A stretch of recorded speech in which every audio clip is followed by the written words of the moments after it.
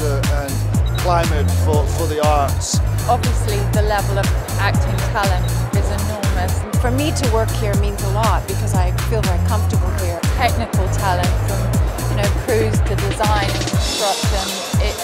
Directors are so strong here. It's just a very fertile land for dreaming, romance, introspection.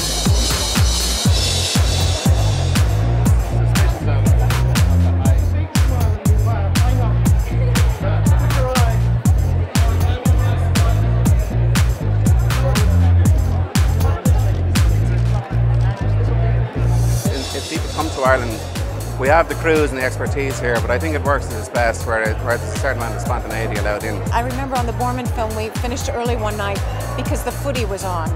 And I thought, this is really extraordinary. This would never happen in the United States. It's an absolutely beautiful country. We've got amazing scenery here. We've got flat land, we've got beautiful hills, mountains, rivers, seas, cliffs.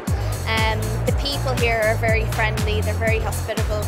It was very civilized, and I never forgot that.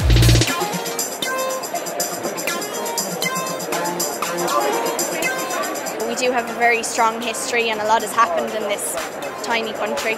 And we've got such great filmmakers like Jim Sheridan and Neil Jordan and people like that they manage to really take advantage of that in an artistic way. In the times of greatest strife and suffering have come forth the most wonderful painters, writers, poets, and now in the culture of cinema, likewise. So even though it is going through an enormous hardship right now, I think from this hardship, from the artistic community, will come great things.